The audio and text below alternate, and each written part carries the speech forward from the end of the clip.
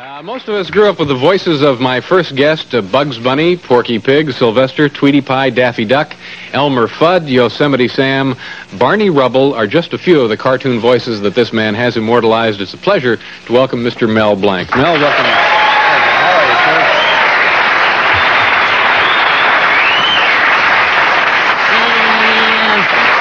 sir? What's up, David? That's a great sweater you have there. Oh, thank you very much. I like it, too. Yeah. Now, that's not your actual voice, is it? No, I have a very deep voice. Do you remember the first voice that you did? Yes, I do. I remember the first voice I did. Now, that's your real voice right there. This is my real voice, yeah. The first voice I ever did was this. That was, I don't remember it, but that was the first voice. So aside from the list of folks, list of characters that we mentioned in the introduction, what others have you been responsible for? Well, there's Yosemite Sam. That's a real raucous cowboy. And, of course, there's Pepe Le Pew. He's the little French skunk. He kills the pussycat. And Foghorn, pay attention, David, that Foghorn Leghorn, that big rooster, he talks like that, you know. You looking for chicken? Do you see that little house over there that says D-O-G? That spells chicken. Go get them, boy. Now, we have some, I guess, some clips here of some of your work. You know, it's going to be... this is kind of a montage. Yeah, a montage. Oh, yeah, there's a few of the characters that are in the picture. Okay, all right, we'll take a look at that. Okay. And is there anything you need to explain to us before we look at it? Well, they're just a bunch of nutty people, that's all. Okay, so this is... Pew! No, not Pew. Le Pew. Pepe Le Pew is my name. Why can't we have a mouth like other pussycats? I'll tell you what. Let's take a walk in the woods while our porridge cools. Now, where have I heard that before?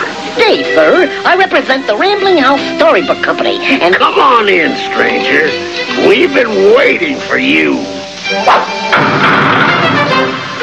And the penguin, it says here, comes from the South Pole. South Pole? Ooh, I'm dying!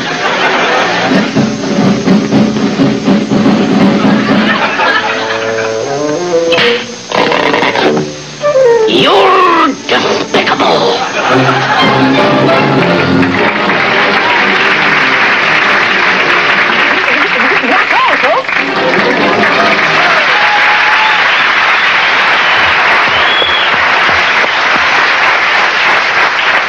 How do you go about creating a voice? Do you get a voice and then say, draw something to go along with this, or do they come to you and say... They show me a picture of the character, and then they say, they show me a storyboard, which shows what the character is going to do in the cartoon.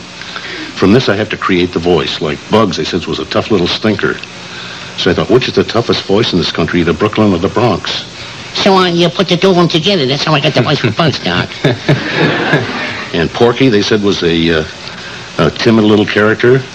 So I went out to a pig farm and wallowed around with the pigs. I wanted to be authentic.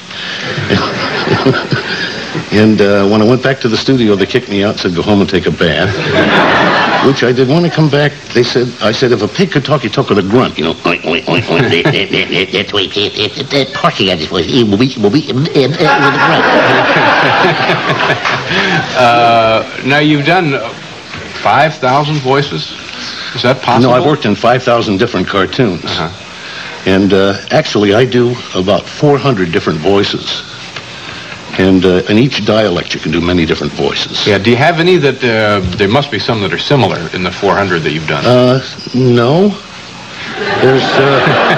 They're not similar. I mean, you can recognize each one differently. Like in one picture I show in my college speeches, there's all Italian. Like Columbus discovers America along with Bugs Bunny. And the Columbus, he talks it down here, you see. He talks in Italian, a dialect like it is. And the Bugs, he talks to the world, she's around, I think. And various, you can do different voices in different dialects. Yeah. All right, we're going to pause here. We got to go away for, a commercial, and we'll be right back with Mel Blanc. Hi there. Mel Blanc is here now. Hunter Thompson will be with us later in the half hour. Marjorie Gross is also here tonight. How long does it take to make a cartoon? Well, to make a 6.5-minute cartoon in full animation took 125 people 9 months to make one single fully animated cartoon. And even then it cost around $50,000. And today it would cost around $500,000. But Warner Brothers still do only full animation.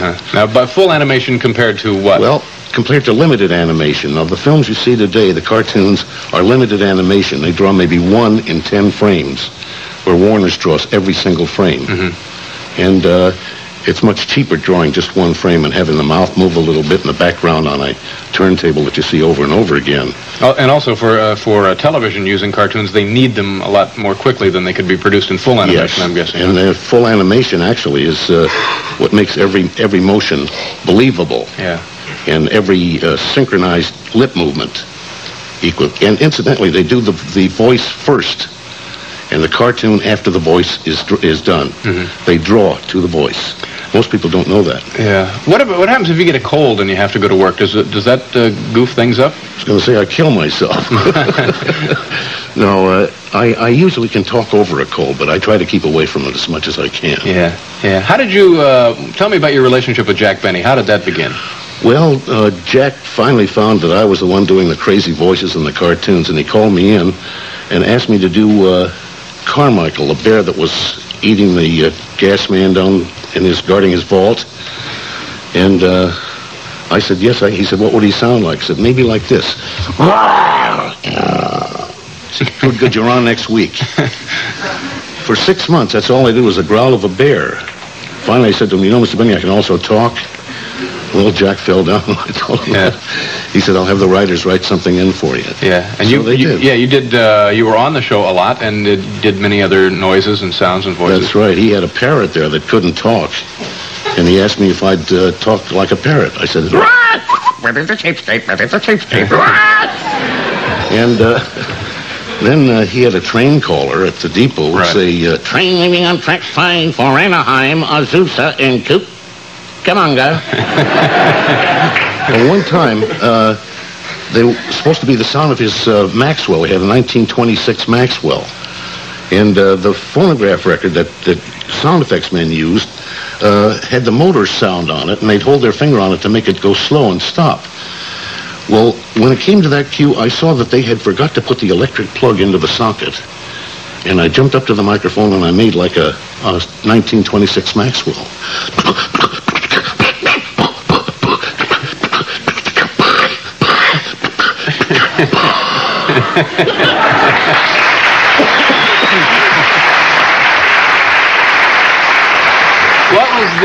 What was the character? Was his name Cy? See? Yeah.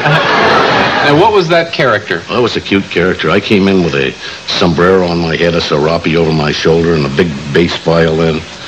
And Mr. Benny said, you came all the way from Tijuana to play in my band? See?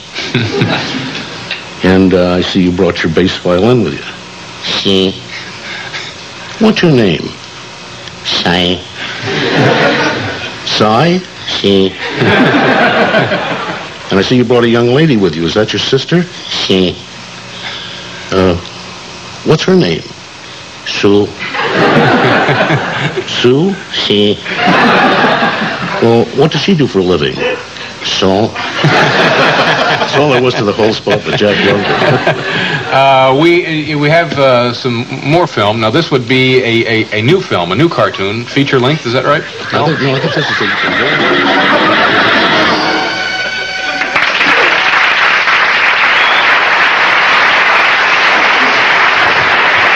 It's 1001 Rabbit Tales. Rabbit Tales. It's Bugs Bunny's third movie, 1001 Rabbit Tales. Yeah. All right. And that will be out shortly, huh? Yes, very soon. All right. It was a pleasure meeting you. Thank you very much, Thank you very much. Mel Blanc, ladies and gentlemen. Thank you.